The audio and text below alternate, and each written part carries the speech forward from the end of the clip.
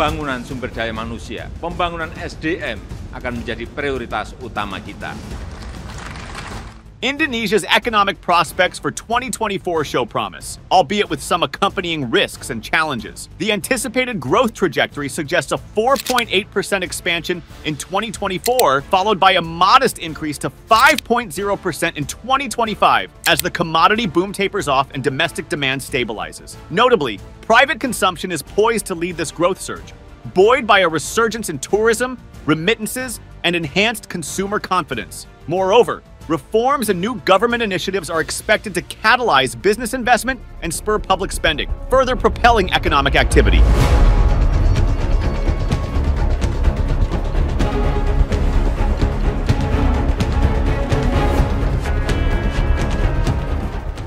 In terms of inflation, the outlook suggests a moderation to 3.2% in 2024 from an average of 3.7% in the preceding year, aligning within the target range set by Bank Indonesia. This downtrend in inflation is attributed to softening commodity prices and a return to normalized growth rates in domestic demand post-pandemic. However, there remains a degree of upward pressure on food prices due to the El Niño weather pattern, which could disrupt food production in certain regions. The external balance of Indonesia's economy foresees a mixed picture, with services exports poised for growth amidst a recovering tourism sector, while goods exports face headwinds due to lower commodity prices and global economic softness. The current account deficit is anticipated to marginally widen to 1.9% of GDP in 2024, though it remains manageable, supported by foreign direct investment and portfolio inflows. The stability of the exchange rate and sufficient foreign exchange reserves further bolster the country's external position. Fiscal policy is expected to strengthen, with government revenues projected to rise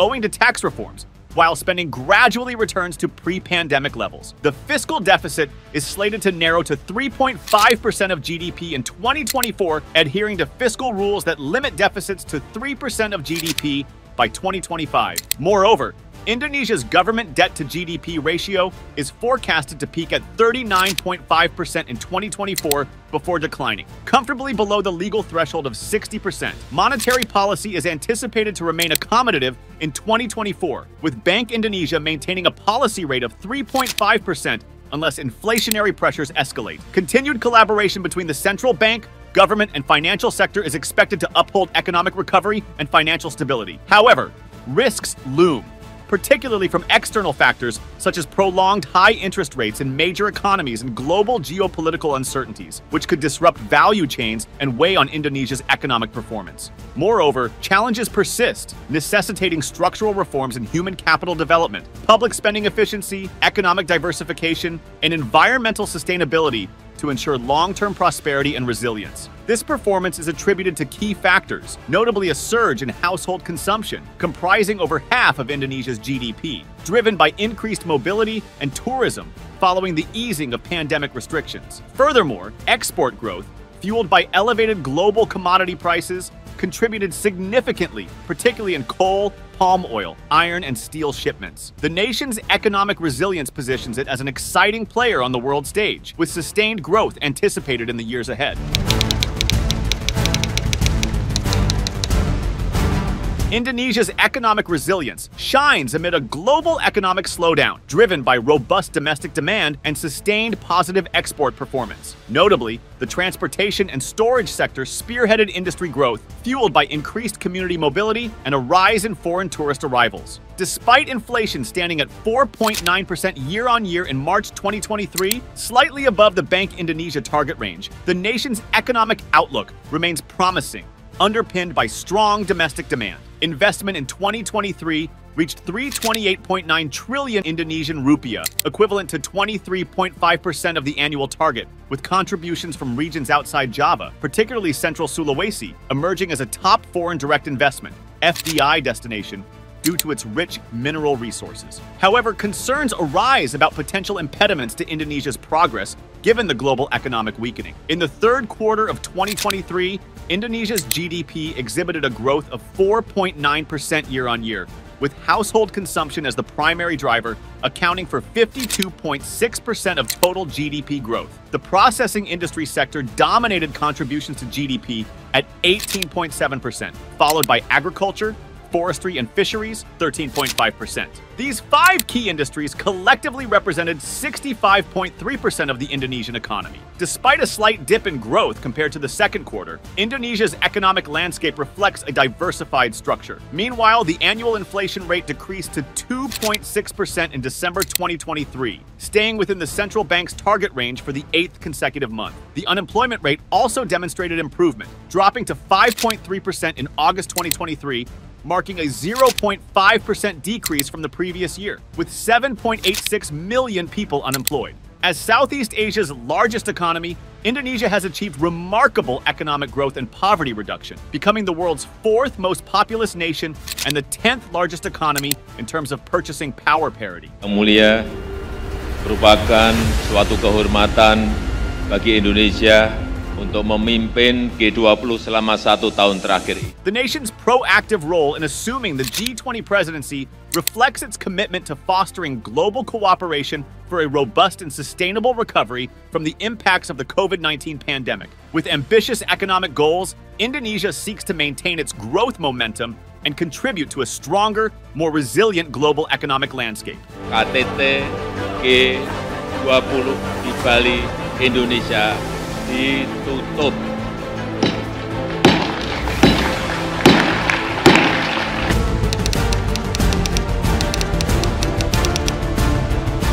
Real GDP growth will pick up slightly in 2024 as moderating inflation and interest rates spur household spending. Bank Indonesia, the central bank, will likely loosen monetary policy in the second half of 2024, supporting economic growth from the latter part of that year. Before he steps down in mid-2024, the president, Joko Widodo, known as Jokowi, will double down on efforts to attract foreign direct investment into downstream heavy industries and into infrastructure development in the country's new capital city, Nusantara. His administration will make only token gestures on other pressing political matters, including addressing the political strife in Indonesia's eastern provinces and reducing corruption.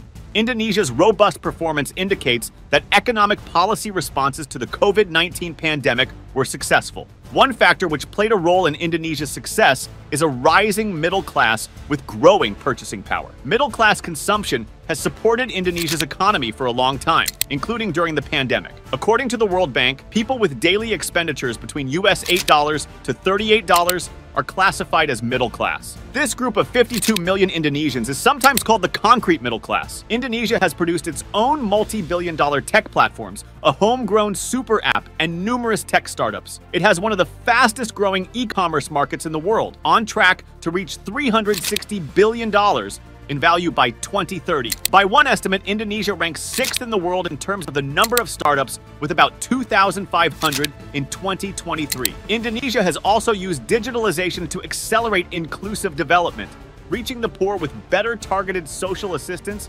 national identification programs, and financial services. Indonesia's digital economy is expected to bounce back to its pre-pandemic levels, with e-commerce steadily leading the path in both growth and profitability. The digital economy in Southeast Asia is on course to grow in terms of gross merchandise value, GMV, to $300 billion by 2025 and a further $600 billion by 2030 from $218 billion at the end of 2023. Indonesia's growth will largely be fueled by e-commerce due to the country's success in controlling inflation and the sticky behavior of Indonesian online consumers. The year 2024 will be the last year of the administration of Joko Widodo, so the government is urged to complete the strategic programs and projects that have been carried out in the last few years. It is important to ensure that the government transition will go smoothly and continuously. Ini saya kira yang lain-lain mestinya ya, progresnya akan kurang lebih mirip-mirip seperti Hotel Nusantara ini. Artinya sesuai target ya Pak ya? Wah, melebihi target. Dikit.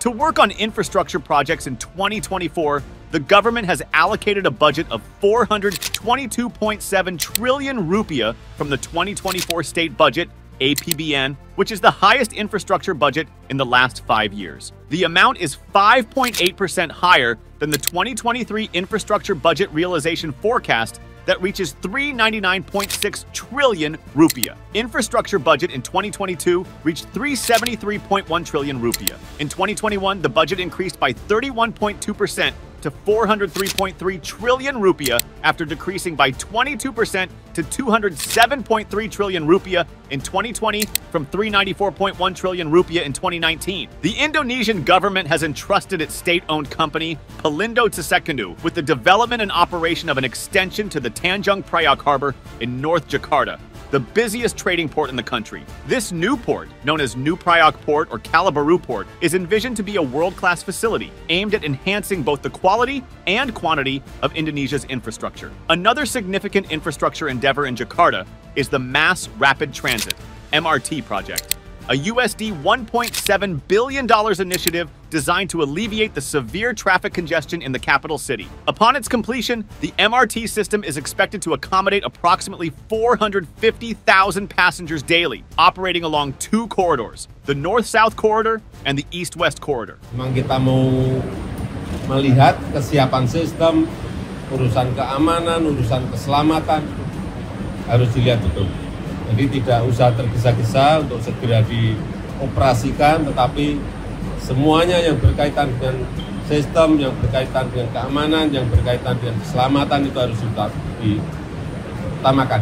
Currently, construction efforts are concentrated on the North-South Corridor, which is being executed in two phases. Additionally, Jakarta's infrastructure development includes the Flyover Roads project, which entails the construction of two elevated non-toll roads approximately 10 meters above existing thoroughfares. These roads will link Blok M to Antasari in South Jakarta and Tanah Abang to Kampung Melayu in East Jakarta. With a budget of USD $140.8 million, this public project aims to mitigate the persistent traffic congestion in Jakarta. Indonesia has formally initiated its plan to raise a $20 billion investment fund dedicated to decarbonization, marking a decisive step in its journey toward embracing clean energy. Spearheaded by the US and Japan, along with other global leaders, financing for the fund is channeled through Indonesia's JTP initiative. The country aims to slash CO2 emissions from its on-grid power sector by 250 million tons by 2030, while ambitiously targeting to increase the share of renewable energy in its power mix to 44%, a significant leap from the 12% recorded last year. Indonesia is blessed with quite a number of things, including coal. So coal on a per kilowatt hour is actually still the cheapest because the technology is not there yet. Now, on top of that, solar and wind does have a challenge because you need big space, you need strong radiations, which actually countries in the equators are not there. Despite strides towards renewable energy, coal still dominates Indonesia's electricity mix, constituting 60% of its generation capacity, according to data from the International Energy Agency. Profits from the coal industry remain substantial, with the country earning $46.7 billion from coal exports in 2022 alone. Nevertheless, projections from the CIPP suggest that emissions from on-grid coal generation will peak well before 2030. By the end of the decade, Indonesia is anticipated to witness a reduction in coal capacity to levels observed in 2020, as renewables and gas, a comparatively cleaner fossil fuel, are embraced on a larger scale. As Indonesia seeks to join and move up global value chains, GVCs, a critical focus is on improving the efficiency of its services sector, which currently represents only 11% of gross exports. Indonesia's sourcing from GVCs is lower than would be expected, given the country's economic characteristics, which deprives the country of potential productivity gains. Putting in place quality infrastructure that facilitates international trade is crucial. This requires boosting investment in transport and logistics. In addition, more investment in knowledge-based capital, KBC, is needed. Were Indonesia to fully implement measures in the WTO Trade Facilitation Agreement, it could reduce trading costs by as much as 15% and facilitate wider participation in GVCs. Indonesia is a party to the region-wide Association of Southeast Asian Nations, ASEAN Free Trade Area. ASEAN, and by extension Indonesia, also has preferential trade agreements with Australia, China, Hong Kong, India, Japan, Korea, and New Zealand, and concluded text-based negotiations of the Regional Comprehensive Economic Partnership in November 2019. Indonesia has signed bilateral free trade agreements, FTAs, with Australia, Chile, Mozambique, as well as with Iceland, Liechtenstein, Norway, and Switzerland under the European Free Trade Association. But as of the end of 2019, None of these FTAs are yet in force except with Chile. Indonesia recently concluded negotiations with Korea on a comprehensive economic partnership agreement. Indonesia is negotiating other FTAs with the European Union, EU, India, Tunisia, and Turkey, as well as reviewing its trade agreements with Japan and Pakistan.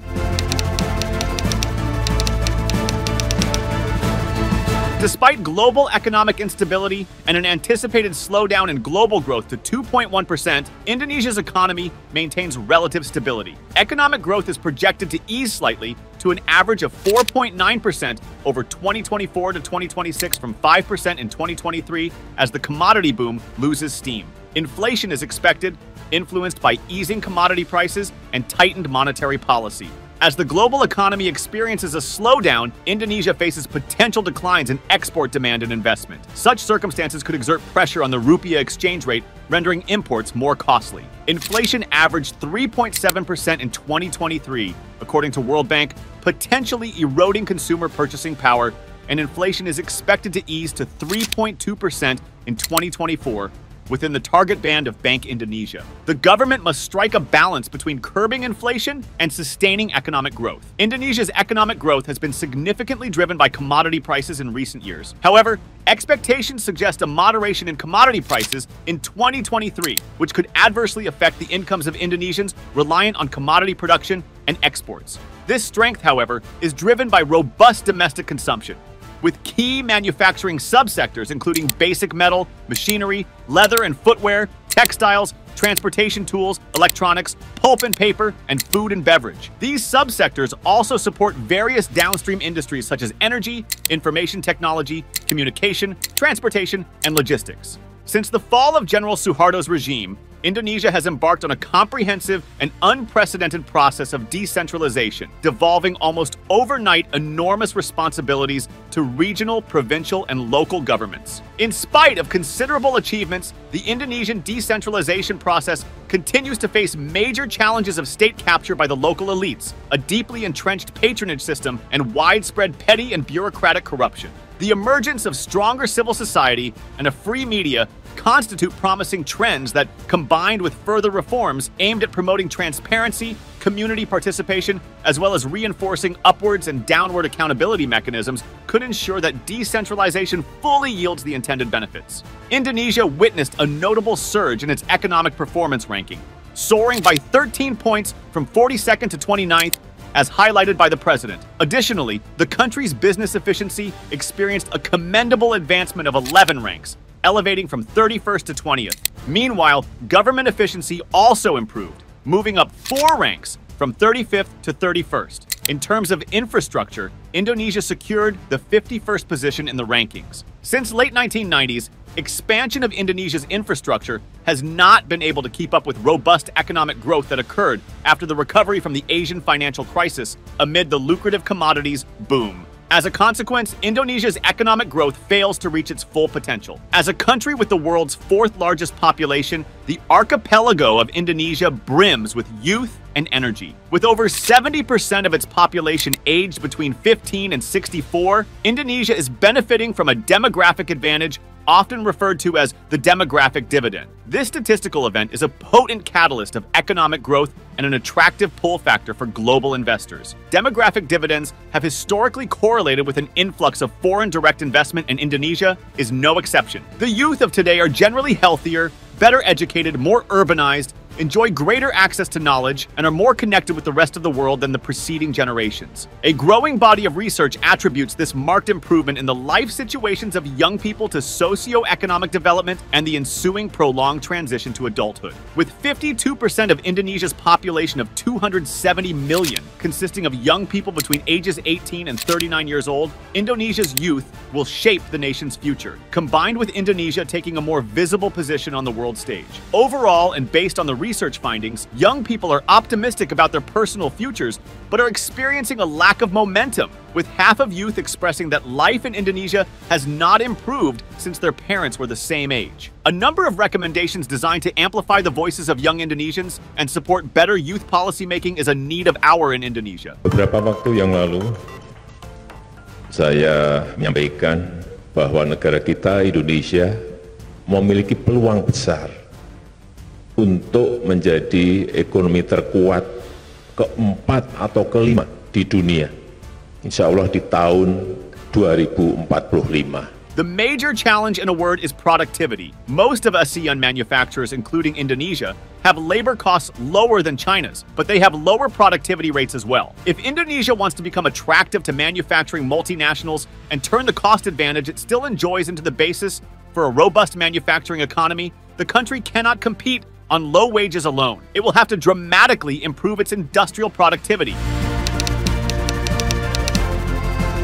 Economic diversification is seen as making a positive contribution to economic representation, developing a multi-sector economy, balancing the structure of the national economy, stabilizing socio-economic conditions, including enhancing people's living standards, and making the country's economy more open. Global economic trends lead to economic diversification, which is shown by the decline in the contribution of the agricultural sector to the economy. The solution to increasing the non-government sector and promoting economic growth is through increasing the regional economy through diversification. Why is regional diversification so urgent? Because besides being believed to be able to increase the driving force of the economy, it is also hoped that it will become a special strategy in supporting quality and sustainable economic growth in Indonesia. Indonesia is preparing future taxes on nickel products and will continue pursuing its local industry capabilities, despite the looming trade retaliation from its trading partners. President Widodo's announcement of plans to ban bauxite exports starting in June 2023 indicates a doubling down on the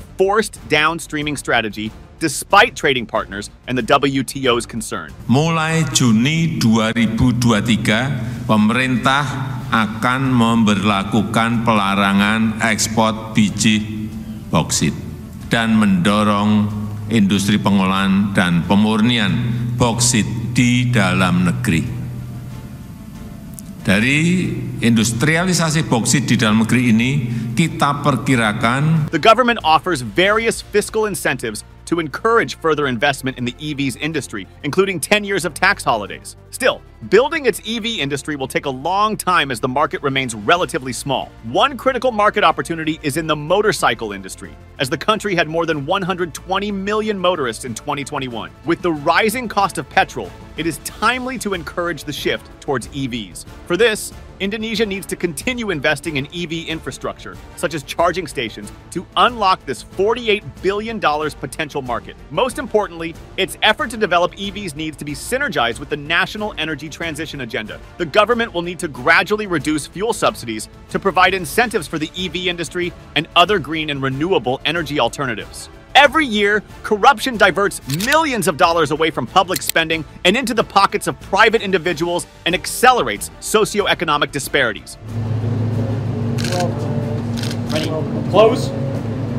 The United States and Indonesia are working together to reduce and prevent corruption by enhancing public oversight, expanding civic engagement, and strengthening integrity in the public and private sectors. Despite a number of successes over the last decade, Indonesia still faces challenges in addressing corruption. Licensing and procurement irregularities lie at the heart of 23% of cases handled by the Corruption Eradication Commission, KPK, in the last 10 years. In addition to harming the economy, corruption in procurement and licensing can also cause significant and long-term damage to the environment, public health, and people's livelihoods. The USAID Indonesia Integrity Initiative is a 5-year, $10 million program managed by Kemetron in partnership with Indonesia Corruption Watch, ICW, Transparency International Indonesia, TII, and the Basel Institute on Governance. The project works closely with relevant government of Indonesia, GOI agencies, and the private sector at the national level and in the priority provinces of North Sumatra, South Sulawesi,